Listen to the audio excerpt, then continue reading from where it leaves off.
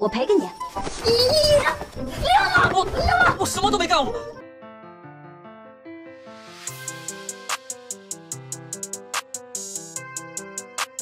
Woman undressing herself, but blame her husband for being a hooligan. It turned out that Qianqian came to Han Shuo to apologize at night. Little did she know that the other party wanted to put her to death. Archers have been ambushed outside. Qianqian revealed that Han Shuo was humiliated during the day. Blame her for being reckless. Thoughtless. She hoped to get her husband's forgiveness. But Han Shuo didn't believe that she would sincerely apologize.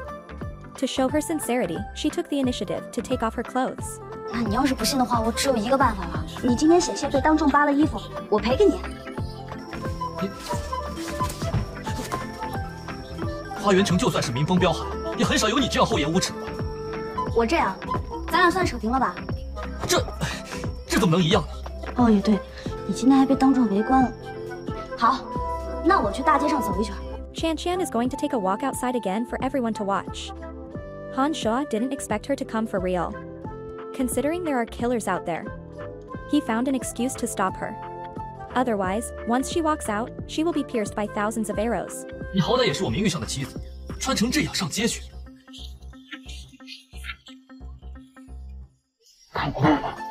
She went back to the room and asked her husband how to be satisfied. Han Shuo was also confused by her and didn't know what to do. So Qianqian was going to take off another dress. Han Shuo panicked. Hurry up and wrap her up with the quilt. 你干什么？你的手给我亲自动手。我什么都没干，我。你乱喊什么？简直贼喊捉贼！怎么办？ The more Han Shuo thought about it, the more angry he became.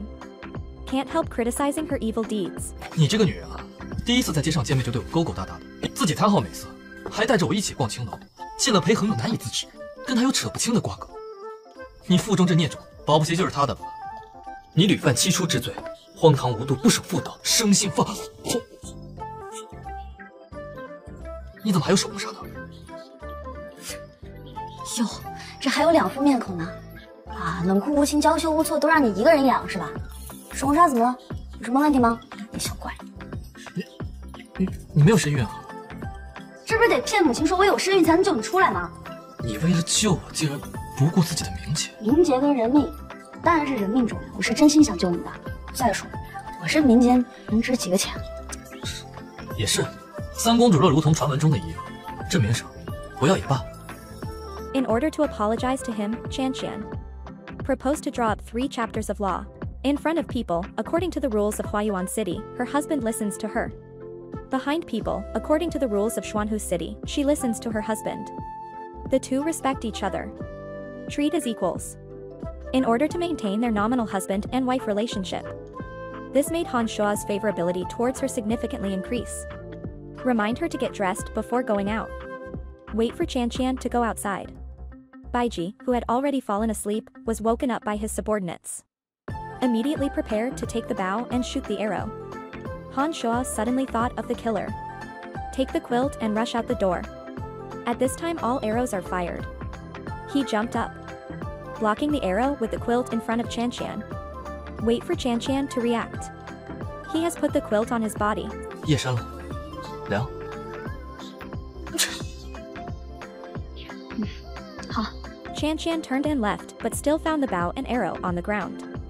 She understood everything immediately, expressing gratitude to Han Shuo with a terrified face. 多谢少君好意。 Then get out of this place. At night she dreamed that in the original plot, Han Shuo is a heinous villain. Take advantage of Chu Chu's relationship. On the day of Qixi festival, the city owner who was parading in the street was blown up and seriously injured. Raised troops to break through Huayuan City. He also publicly spoke out about the killing of Chen Qianqian. 你从小疼到大的妹妹陈芊芊，也是大婚之夜被我一杯毒酒送上西天。芊芊也是你杀的。韩硕可真是心狠手辣呀！虽然我现在躲过了韩硕的毒酒案件，但我要见识到这大结局才能回家。我不能死，我可千万不能死。To save life, she went to the 3 script writers for advice. Now she doesn't care how to keep bananas and apples together. Just want to know that bananas are going to kill oranges. How to save an orange? A writer suggests. Oranges can take advantage of banana crisis. 你不杀人写不了戏啊！啊，香蕉得留着，后来有用呢。